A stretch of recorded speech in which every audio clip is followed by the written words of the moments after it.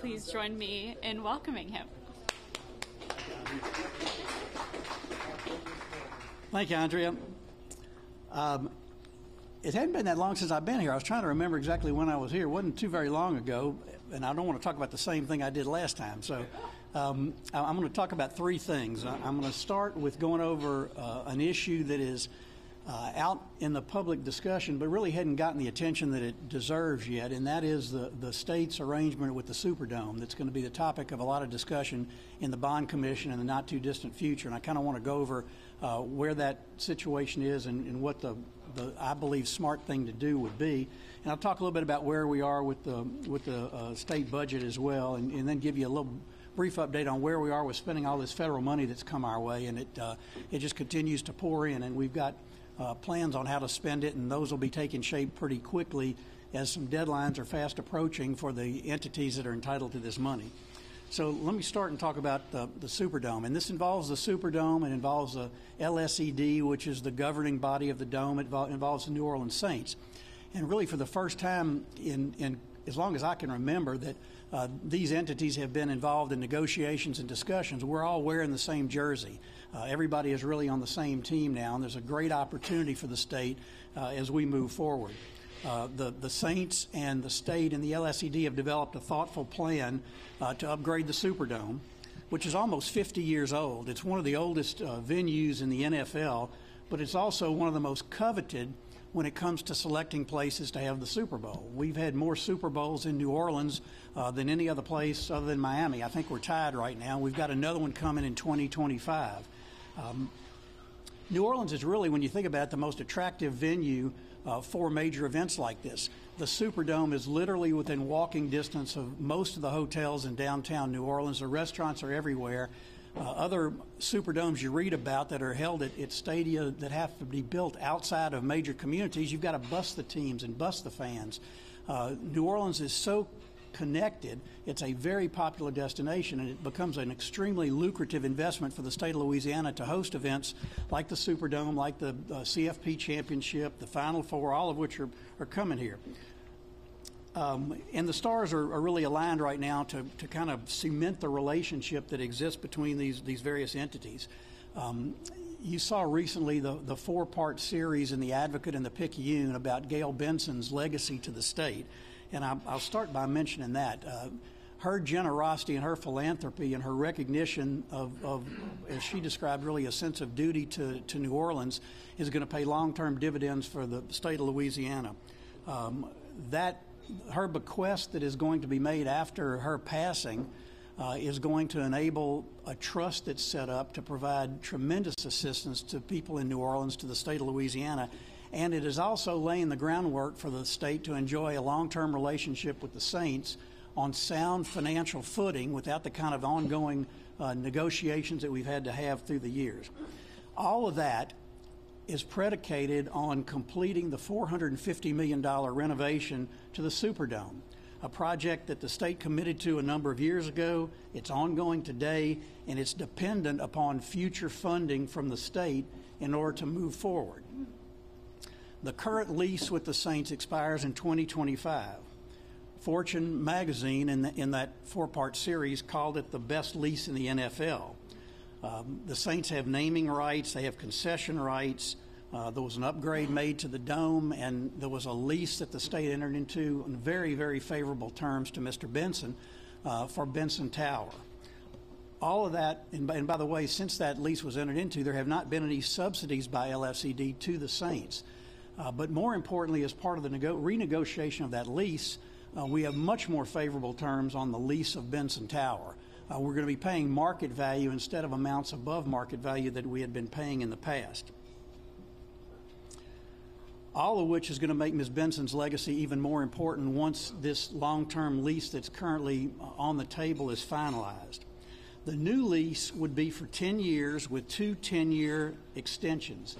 That would ensure an arrangement keeping the Saints here till 2055.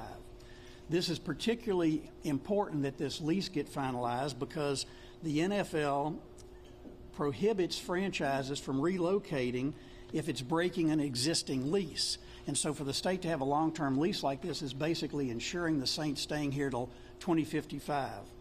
And, of course, the legacy that Ms. Benson is leaving places the ownership of the Saints, which she inherited from her husband, in trust, with the understanding that the trust is going to manage both franchises, the Saints and the Pelicans, to stay in Louisiana in accordance with this long-term plan. So the plan to upgrade the Dome, which is already underway, has completed 2 phases. There are still remaining phases to be completed, and they're scheduled very carefully around the Saints' home games, around some of the events that are held in the Dome. This $450 million improvement is funded with $90 million from the state, $210 million from the LSED, which is based on their hotel motel tax and their self-generated revenue, and $150 million from the Saints. That's almost a third of that project being funded by the Saints, which is unprecedented in the relationship between the state and the Saints and the Dome over the years. We as an administration have been recommending that a significant amount of the state's contribution, which is a little bit over $60 million, to be funded with what is called a debt commute or a debt conversion, a plan that's been deemed financially responsible and legal in an opinion by the Attorney General. The administration doesn't always agree with the opinions rendered by the Attorney General, but we're on the same page on this one. The Attorney General has recognized the legality of this transaction, and the Treasurer's Investment Officer has also reviewed it and is going to basically write off this conversion over a period of years so that it's not taken in one particular year. Now, to understand what this is requires a little bit of history, but it's important that the public understand this process as well as the legislators and the bond commission members understand this. In 2013, the state refinanced our post-Katrina debt. The state actually bought bonds to be repaid by the LSED in order to smooth out the debt that they were paying on the repairs that were necessary to the Dome after the storm. The principal and interest on this amount totals about $63 million. Right now, LSED is paying interest only on that obligation. They pay about $850,000 a year to the state. Instead of that debt being paid in its entirety over a period of time that would take a couple of more decades, the debt is going to be commuted or converted, meaning that the present value of $63 million that otherwise would be paid by the LSED would be forgiven and applied to the $90 million that the state otherwise would be responsible for in the improvements to the Dome. So it makes a lot of sense to allocate that money to this obligation so the state does not have to use new money or capital outlay money to meet its portion of the obligation. So that is something that was introduced. It must be approved by the Bond Commission. That was something that was introduced back in 2019. At that time, there was never a vote taken on it. The treasurer and legislators had questions. They wanted to understand this a little better, and so there was not a vote taken when it was initially proposed back in 2019. But then the pandemic hit. And when the pandemic hit, obviously the economy shut down, and the Superdome was one of the major elements of the New Orleans economy that literally shut down. The hotel motel tax during the initial pandemic year went down by almost 75% for the LSED. And the self-generated income that was realized by the LSED from events at the Dome evaporated by 90%. There were no events held. As we all know, nothing was happening. So there was no cash flow to keep the LSED operational, to keep the Superdome open. So in order to, meanwhile, part of this history, in order to get started on the Dome improvements and do the first 2 phases that I mentioned are already completed, the LSED issued bond anticipation notes. Those are notes that are issued knowing that you're going to get bond revenue down the line, and you use that money to cash flow until your bonds are issued. Those bands were issued before the pandemic hit. And then when the pandemic hit and the LSED was basically unable to function, the Dome was unable to open, to keep the situation going, they used the revenue from the bands in order to help pay operating expenses. They needed to safeguard the building. They needed to continue on time with the construction project, which is obviously lengthy but time sensitive. And so the band revenue was used to that otherwise would have been used for the construction expenses. That's why, in addition to what I'm talking about regarding the debt commutation, there is a need for some additional money between the $60 million and the $90 million that the state's going to have to come up with in order to make this deal work. That'll be addressed in the 22 legislative session. But more urgently, the debt commute has to be addressed by the Bond Commission because the LSED has to sign a contract to complete the two remaining portions of the construction, because they have a construction manager at risk project. This means they're paying a contractor. They're at risk. They give you a fixed price on what it's going to cost to do the work. That contract has to be signed by the end of the year, so we can no longer put this off and push it down the road like has been done in the past. And so it's going to have to be considered by the Bond Commission, I believe, at the November meeting. I'm hoping to have some discussion about this at the October meeting, and then have a vote on this at the November Bond Commission meeting so that that can be approved and the contract can be signed prior to the end of the year, and the project will stay on schedule. If this commutation, this conversion of this debt is not approved, the state is going to have to come up with the entirety of that $90 million, either from a one-time source of money or from capital outlay. Either of which is potentially doable, but it just doesn't make sense to do that if we can take care of this debt conversion and fund the project that way and leave that other money for the many needs that we have from a capital outlay standpoint. So I'm hoping we're going to engender some discussion about this in October so Bond Commission members can answer questions, can think about this and fully understand the significance of what this means to the state, what this means to the dome. So secondly, let me talk a little bit about the ARP money and where we are in that process. We have 4 different pots of money that the Division of Administration is basically administering. The first is the Port Relief Fund, and all these funds were appropriated by the legislature. These are all federal dollars that came to the state, appropriated by the legislature. A little bit more than 50% of what the state is ultimately receiving from ARP, or about $1.6 billion, has been appropriated by the legislature. Biggest chunk of it went to restore some funds into the unemployment trust fund, which got drained literally down to about nothing during the pandemic when we had the unemployment that obviously was pervasive across the country. But one of the uses of the money was this Port Relief Fund, $50 million, designed to provide funding to ports in Louisiana who sustained a negative economic impact during the pandemic, and it is reimbursing them for those expenses. We've postponed the filing dates for the various requests that are to be made for this ARP money because of Hurricane Ida, which obviously tore everything asunder and really interrupted the very time frames that had been established to get these requests in. So the Port Relief Fund opened on October 7th, just last week. It'll close on November 6th. All the ports in the state will submit evidence of their negative economic impact from the storm, and $50 million will be allocated. If it's not the entire $50 million, it'll be returned for some other use. If it exceeds the $50 million, then it'll be prorated among all the ports that apply, and we anticipate that all the ports will apply. The second fund is the Tourism Fund. $17.5 million went to the Department of Culture, Recreation, and Tourism, directly to them. The remaining $60 million was placed by the legislature in what's called the Tourism Revival Program. That fund will be allocated to local CVBs, Convention and Visitors Bureaus, offices, those who have been established by the legislature in order to advocate for tourism in literally every parish of the state. The deadline to submit those applications has been pushed back to October 31st, and again, it is based upon negative economic impact that was visited upon these various tourism entities. They will have to submit their audited financial statements from calendar year 19, their audited financial statements for calendar year 20, and whatever loss they sustain between those 2 years will be offset with dollars from the Tourism Revival Program.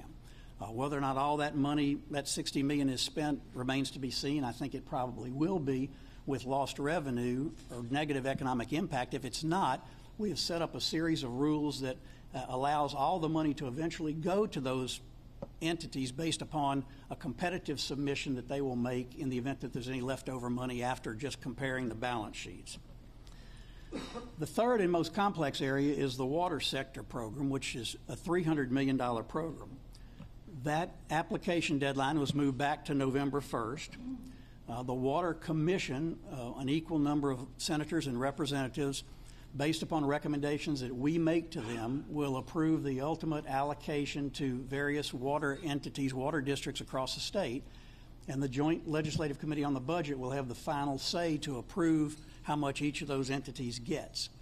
The legislation that created the fund contemplated that any water project that is in House Bill 2 that is in the capital outlay program would be eligible for these funds as well. So we have created in the portal a request for information from those water projects in the capital outlay bill to see where they are in the process so that they can be scored, evaluated, and graded by the team from LDH and from the Department of Environmental Quality that ultimately will make recommendations to the commission and to ultimately the committee. There will be a huge level of competition for those dollars, obviously. We have more than $1 billion worth or multi-billion dollars worth of need in our water systems across the country, across the state rather, and so we think this will be a very competitive process, and we will be making recommendations based upon the most abject need that exists and is established by the submissions of the various water districts. And then finally, as you recall, we've got money provided for broadband, and that's an entirely separate pot of money from the ARP dollars. $90 million was authorized by the legislature to be spent this year. That application process will begin on November 1st, and it will close on December 31st, and we'll then make allocations to various providers of broadband service who will then build out broadband, be it fiber, be it towers, whatever it may be, to provide broadband access to rural areas of the state. One other area beyond that was the dollars that were allocated to local governments. Major cities across the country got direct allocations. We had 11 cities in Louisiana that got direct money. They got it sent directly to them, but every other community in Louisiana, their money is allocated. We know how much it is, but it's a pass-through from the state, so we've had to administer the distribution of those dollars. We have paid out all of those funds, except what I'll explain in just a minute, a total of $154 million to what are called non-entitlement units. Those are smaller cities, communities, villages who are entitled to get their particular share of dollars, $154 million. There is still, though, almost $320,000 that has not been distributed because we have 9 villages in Louisiana that have not made application for the money to which they're entitled. And this has been very puzzling to us because the money is for them. It must go to them or it's got to go back to the federal government.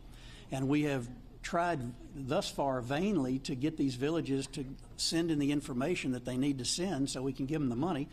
We've advised the Speaker and the President and legislators of these villages, so hopefully I've given them till October 14th to get an application in. We extended the time that we were going to otherwise complete this project because we wanted to try and give them the money that they're entitled to. So if you are related to anyone or know anyone who lives in these villages, Gilliam, Jamestown, Keechee, Lilly, Lisbon, Martin, Mound, Oak Ridge, or Shangaloo, please tell them that their money is waiting if they will simply make application.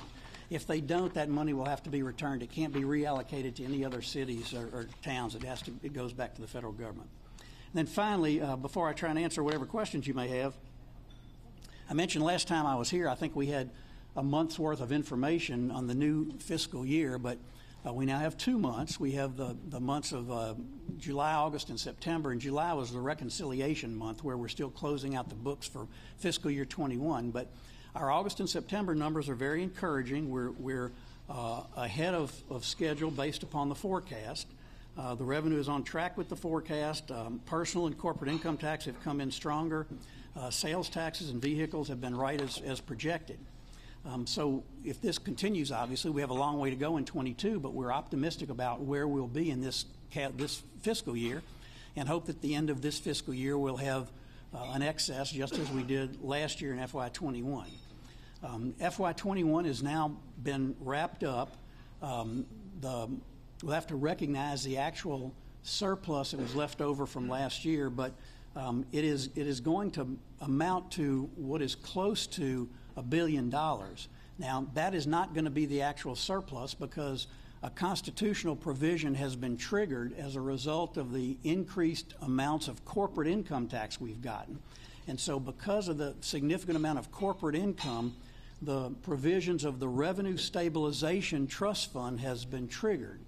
We have the Budget Trust Fund, what we call the Rainy Day Fund, the Budget Stabilization Fund, but we also have a Revenue Stabilization Trust Fund that was created in 2016. The people put it in the Constitution.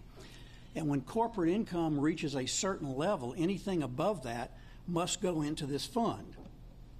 And so what we're finding is that in FY21, we're going to have a little bit over $300 million that will go into this fund, about $350 million.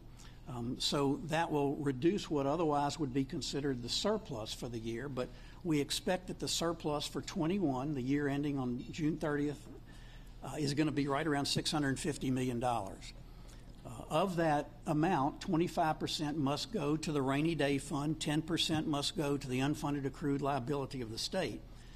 So we're going to have a little bit over $400 million in surplus money from FY21, which is constitutionally limited on how the state can spend it. The legislature, of course, must appropriate that money. They'll do so in a supplemental appropriations bill in the 22 session. We will recommend what we have recommended as long as we've been here, and it has not been always followed by the legislature, but we'll recommend that that money be divided evenly between coastal projects, deferred maintenance projects within the state, primarily on university campuses, and the Department of Transportation and Development to go to the backlog that we have on our roads and bridges in the state. All three one-time uses, constitutionally allowed, and we think very smart use of one-time money. The legislature will ultimately make that determination, and one of the challenges they will have this year, unlike a lot of years, is that we have so much of this federal money that is to be allocated as well and is dedicated to certain things. But it's an unprecedented opportunity for the state to make long-term investments with one-time money, recognizing it is one-time money and can only be used for that purpose. But the good news is I think we will have a significant amount of money to spend, and I hope and believe that we will spend it wisely. We're certainly going to be recommending that it be spent wisely, and there are a lot of needs in the state that can be addressed with this money, and I'm looking forward to seeing what the end result will be when the legislature comes in next year. So with that, I'll stop and answer any questions about those matters or anything else you'd like to talk about. Yes, ma'am. Can you kind of explain how that surplus came to be?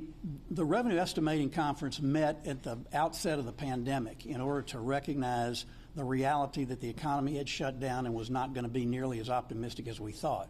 So the revenue forecast was reduced at the outset of the pandemic year. The good news is the economy performed better than that reduced forecast thought it would and continued to do well throughout the fiscal year. And so the forecast was exceeded by that much money. It primarily a result of an economy performing better than we thought and a reduced forecast at the outset that was going to inevitably, we hoped, result in a surplus. You always want to have a surplus. You're going to have a surplus or you're going to have a deficit.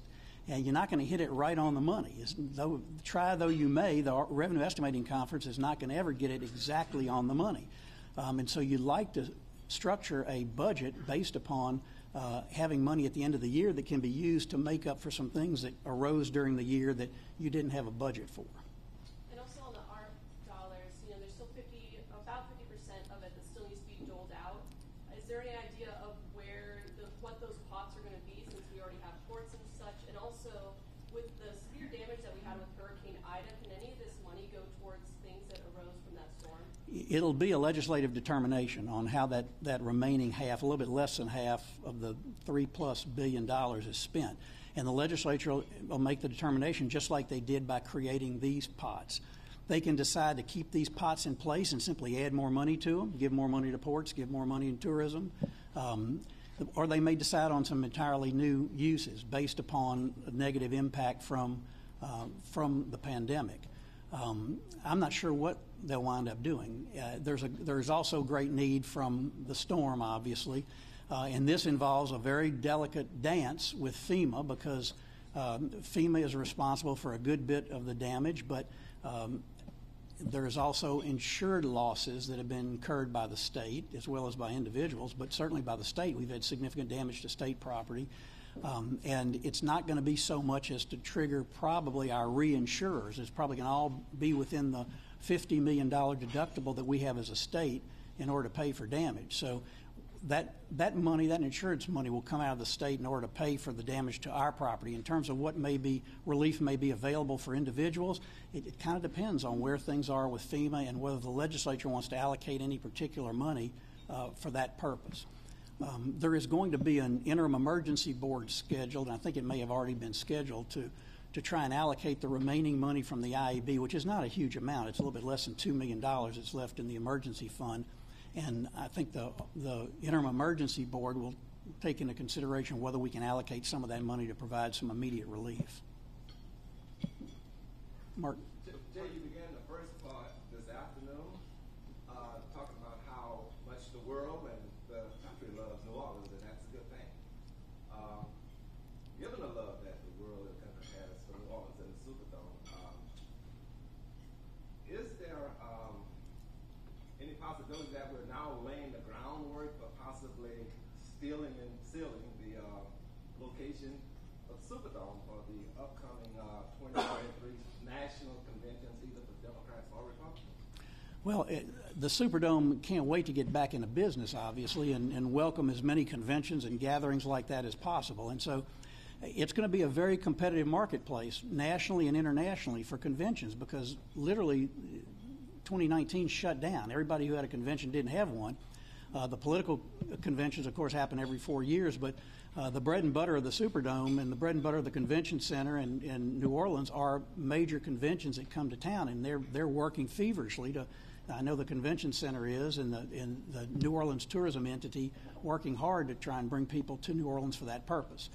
So I think every possible opportunity is going to be advanced, and we hope and we think that the virus is ebbing and the pandemic hopefully is slowing so that we're going to be able to get things back in Louisiana the way we want to. And I absolutely believe there'll be a strong resurgence of tourism everywhere, and I think Louisiana is particularly poised because we're such a great destination. Once international travel starts again, there's a tremendous opportunity for Louisiana and New Orleans to be the target for so many people because international visitors love the international flavor of Louisiana. Mark? The price of oil has been going up pretty substantially. I mean, it's almost double what the estimate is going to be. What's the impact going to be on our budget, and when will we see It'll be an impact. Whenever the REC meets again, and we need to meet in the not too distant future. I'm not the chair of the conference anymore, but we'll need to meet in order to get an updated forecast so that we can go forward with preparation of the executive budget. Oil this morning was $79 is what I saw, and so it's really made a huge recovery, and it will have a positive impact on the budget because we had a pretty conservative oil estimate.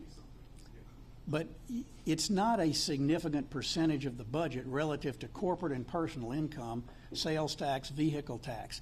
It is a factor in the budget. It will help us. It'll improve the forecast, but it won't have the dramatic impact that we've seen from personal income and corporate income. how long does it have to be high before we can start counting on It's a question for the economists, and they'll tell us that they like to see multi-month of steady increases or stability in the oil price before they'll raise the forecast. I don't think you'll see us raising the estimate very, very high based upon current prices. I would think we'll continue to be conservative because it's such a volatile market that I doubt you'll see it rise to a level that oil prices are at right now. I don't think it'll come even close. We'll continue to be conservative. The REC is typically conservative as it should be, and I think we will be as we look at the price of oil. And I'll ask you another. Going back to the Superdome and the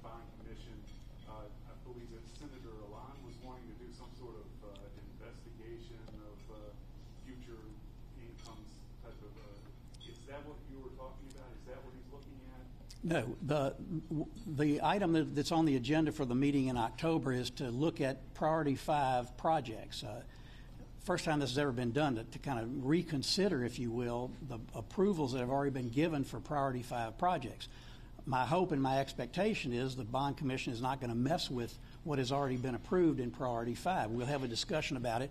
The Superdome is one of those entities that has money in Priority 5. It has $25 million in Priority 5. So that's what I think will open the door for some discussion at the October meeting.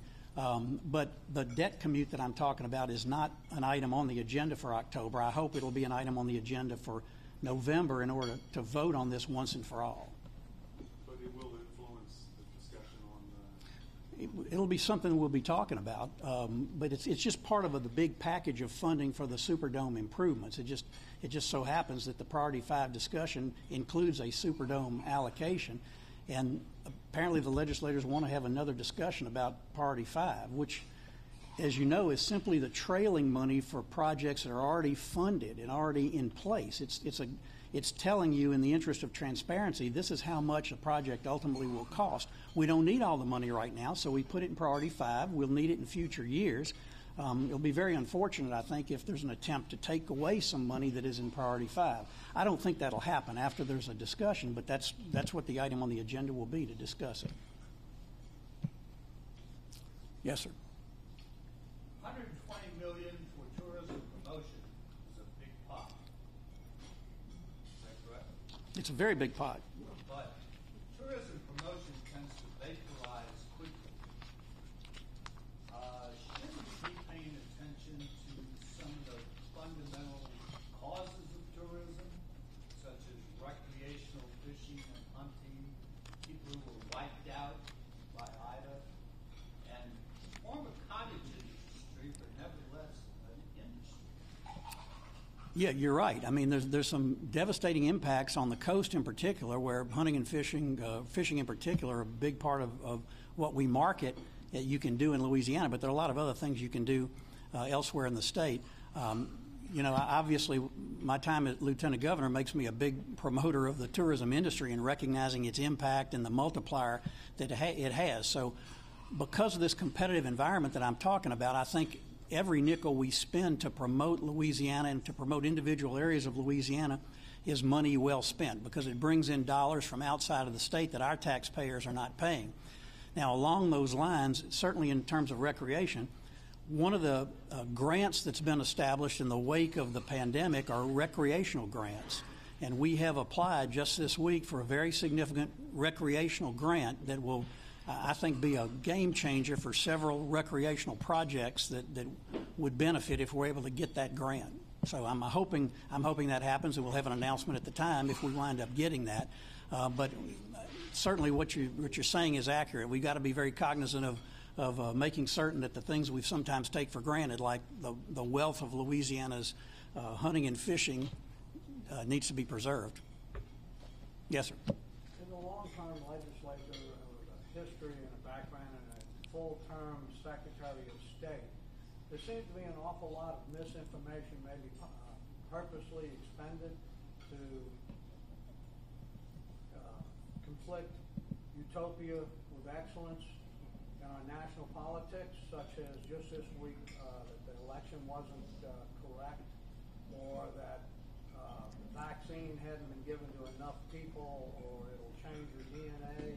And this continues to be ongoing. Could you comment on the election in Louisiana and whether it was correct, and on these other issues that may be stopping Louisiana from getting vaccines, and maybe we have a substantial number of people that are not with us any longer? Well, I have tremendous confidence in the integrity of the election process in Louisiana. Having served in that role and knowing what's involved and knowing how the elections are handled, what the safeguards that are in place, I have a lot of confidence in our elections, and I think that's been borne out. We haven't had any challenges, any irregularities in recent years that come close to some of the things that have happened in other states. And beyond that, I think we had a fair and open election. I think that's been established nationally, and we certainly had it here in Louisiana. Can you comment on the second portion about the misinformation, such as the tourists on January 6th or vaccines aren't tested, or that just this week, well, the point, of course, again, was that the election was not accurate. Well, I think there's a lot of misinformation about many topics out there, and nowadays, and this is the press club, and you're journalists, and nowadays virtually everybody can be a journalist by virtue of the internet, and there's not really any checks and balances on what's said one way or the other. So I think you get a lot of distortions and a lot of misinformation, be it on the left or be it on the right. But that's the way people get information nowadays, and unfortunately that leads to some misinformation. Last time we were here, we talked about testing those state employees who did not get the vaccination, Right. but you've run into problems with the tests. Where are we with that? When will this start? It's not going to start anytime soon. The original point we made on testing, and I remember the comment I made here, was we had to first determine whether it was legal in order to require testing if someone was unvaccinated. And we crossed that hurdle. We decided it was legal, and it was something that the state could require of its employees if it chose to do so. Then we had to get into the nitty-gritty and the weeds of how would we implement such a testing program, and what we found was that there was a great shortage of tests, number one. And so we didn't feel confident that there were enough tests that would be available to test state employees who may not be vaccinated, and there was not a degree of certainty as to when enough tests may be made available. And then we also started thinking in terms of the logistics of how this would be handled, where the tests would be given, how often they would be given, who would administer them, what determinations would be made if there was a false positive, a number of just practical questions when we sat down and started talking about how we're going to do this. And the combination of those two things, as well as the fact that we're moving in the right direction right now and things are improving, the governor made a decision and we made the recommendation that we not proceed with any plan to test. And so we do not have any immediate plans, any immediate plans to do so. And will the state employees still have to be vaccinated, or can they use this as a way of technology? Well, any state employee has the same right as anybody in the public to choose not to be vaccinated. There's no coercion that's involved on the part of the state. So state employees who choose not to be vaccinated are just like anybody else who chooses not to be vaccinated. Obviously, the governor and I personally would encourage anybody and everybody to get vaccinated. I mean, it boils down to common sense that this is something that is designed to prevent the spread of the virus, and I'm certainly satisfied that it's an appropriate vaccine, and most every expert you talk to has said that. So we're hoping that more and more people will be vaccinated. We're encouraging that. We can't mandate that. There's no pressure being put on anybody except to basically encourage people to do what is in their best interest as well as in the best interest of the people they work with and the people with whom they come in contact. Yes, ma'am. Could you tell us more about this recreation grant? I'm not going to do that right now because I want to wait and see what happens on it. But it's about an $8 million grant that would provide some needed funding for some recreation-related projects. It's tourism and recreation grant with a focus on recreation projects. And it's through EDAP. Yes, ma'am. On the topic of broadband, I know the state already has allocated that $90 million through the ARP funds, but there's these infrastructure bills that are going through Congress right now, and both of them lay out funds for broadband that would affect Louisiana. So how would that kind of change the process that we already have started? It would simply add to it. We've been very aggressive in this area, and Vineeth Iyengar and his two employees, or three people running the show on this effort, we're providing some technical assistance, obviously administrative assistance, but they've done a tremendous job of advancing this program.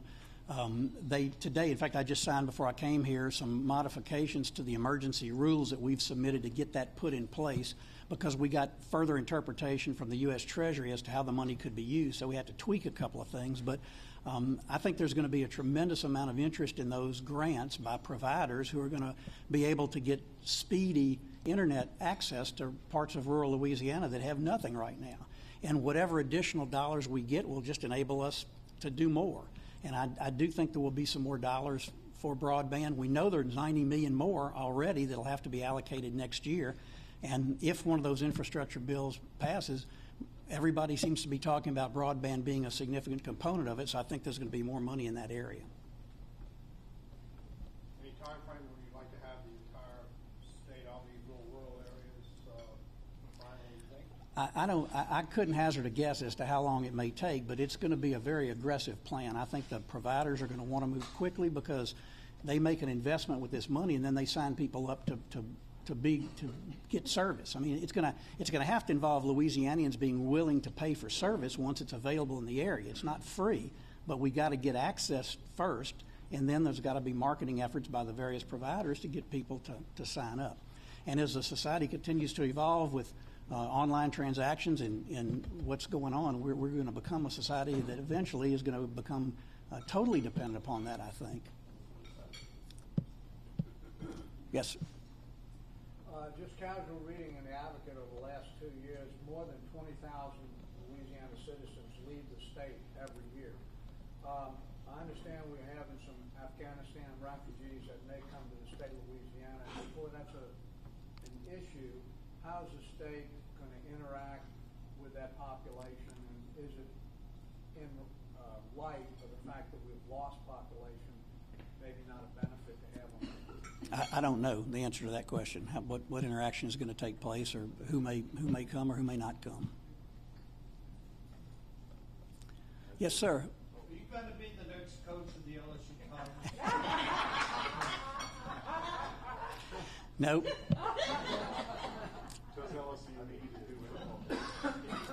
I'm not gonna venture into what is Scott Woodward's business right now.